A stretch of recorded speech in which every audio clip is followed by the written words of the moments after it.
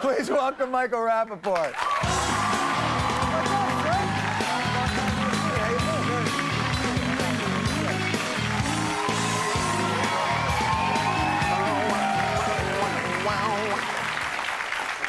Nice to see you again. Nice to see you, John. Been a while. You got a classy setup here. I really feel relaxed. You got nice rooms, and it's very classy, and you got nice people and pretty girls. And this is I'm very impressed. Call me Caligula. It's a whole orgy party. This is nice. How are you doing? I hear, and this is just grapevine stuff. You know, I get online occasionally. Okay. I hear you got yourself an offspring, a baby. Yeah, I just had a baby 16 days ago. You look great. Thank you.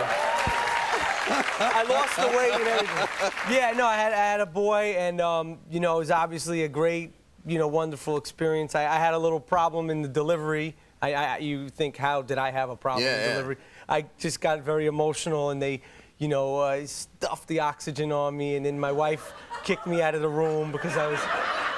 Yes, but it went really good. My wife took care of business, and I came back and I was fine. And they wound up treating me, and she was like, "Well, what am I, glass? Hey, help me out here, you know." So she had the baby. Meanwhile, you were in another room. Well, no, gassing up. Yeah, I was so excited. It wasn't from It's exciting. It's somebody's having that kid. So exciting, and she was like, "Stop, stop, stop!" And I was like, "I'm trying to do my Lamaze tactics." And it was like, you know, I was counting to 10 the wrong way. Somehow I didn't count to 10. So yeah, but it was. It must be a very wonderful. I get very excited when I see it on TV. Yeah, and so anything that you imagine that it's going to be, it supersedes it. Life-changing. Have you had sleep since then, or you're just wired out?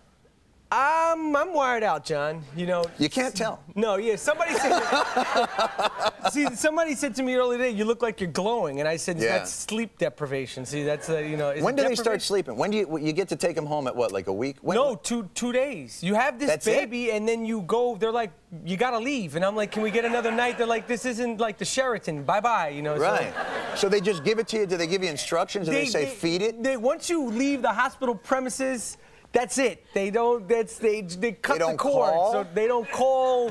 They don't give you any clothes to take home. No diapers. They're just like, bye bye. You got to bring somebody else in. So that first day, it must be. And you're driving home with this baby howling in the background. But you know it is what. Now you said a boy? A baby boy. What's the name? His name is Samuel Ali. For now, they Ali for Muhammad. Oh, you think he'll change it to Cassius Clay when he gets older? What do you? He says Samuel Ali for now. That's great, though, man. I'm really happy for you. I didn't even know you were married, quite frankly. Yeah, well, I didn't know either. No, I got married. I got married in January, and it's been my girlfriend Nicole. It was my wife now for 3 years. So yeah, that's terrific. It's really good. I'm very glad it's working out for you. And obviously, the Woody Allen is your second Woody Allen movie. Yeah. And must be a great experience. It was cool. I mean, obviously, everybody, you know, is a fan. Sure, I've worked with him a bunch. A couple of times, right? Yeah.